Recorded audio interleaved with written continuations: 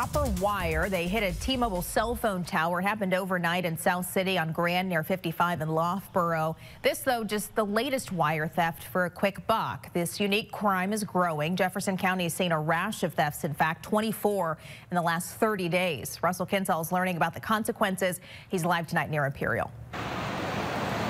Yes, Sam, right. I'm standing right along Old Lemay Ferry Road near one of the most recent copper thefts. These thieves, out to make a quick buck, are potentially putting people's health and livelihood at risk. I was not aware of this at all.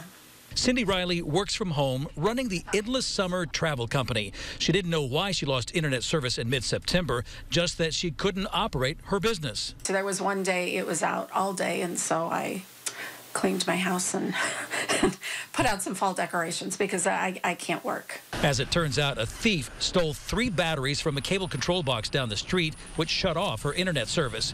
It was part of a rash of cable and telephone-related thefts that robbed her of a day of work. But in order to get any information to them, and to do any research to get prices or look for availability, check flights, I cannot do that without my internet. There's definitely been quite the uptick of the wire theft in the last year.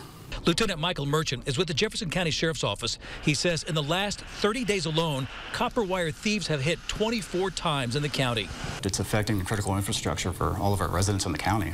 I mean, you're losing the use of 911 at times. In some cases, the thieves stole copper wire from cell phone towers, but most times the thieves stole hundreds of feet of copper wire used for telephone and cable service.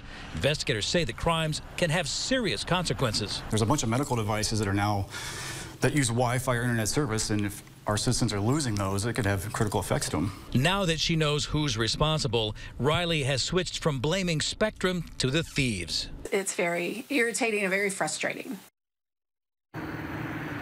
It's illegal to sell telephone wire as scrap, and other regular copper wire sold to scrap only goes for $1.15 a pound, so they're not making a whole lot of money. Detectives have arrested 1 suspect. They're hoping to get 4 more arrests very soon. Live in Jefferson County, Russell Kinsall, First Alert 4. All right, Russell, thank you. Ramon